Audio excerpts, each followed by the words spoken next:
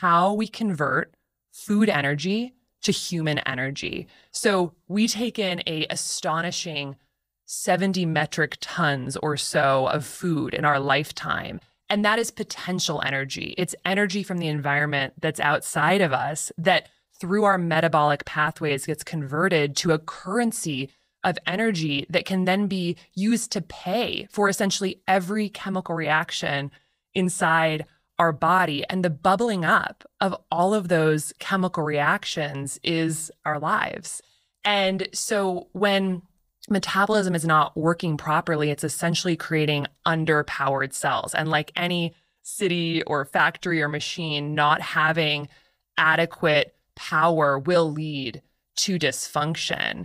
And the reason that the metabolic spectrum of disease is so vast is because we have over 200 cell types in the body, and underpowering in different cell types is going to look like different symptoms, because underpowering in a astrocyte is going to look different than underpowering an ovarian theca cell or an endothelial cell.